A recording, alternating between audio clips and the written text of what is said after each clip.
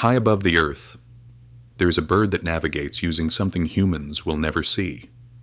A hidden map written across the sky, magnetic fields. This creature, the European robin, has a built-in compass not made of metal, but of chemistry. Inside its eyes is a molecule called cryptochrome.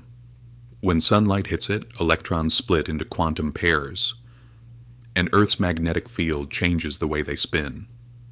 The bird doesn't think about this. It simply sees it. A faint shifting pattern overlaying the world. A ghostly glow showing north, south, and every direction in between. To the robin, the planet is painted with invisible lines of force, a map drawn by Earth itself. Scientists believe this sense comes from quantum entanglement, the same phenomenon behind particle physics experiments in high-tech labs. Yet here it is, inside the eye of a tiny bird. A creature that migrates thousands of miles by reading a signal we can't even perceive. A built-in compass powered by sunlight and quantum physics.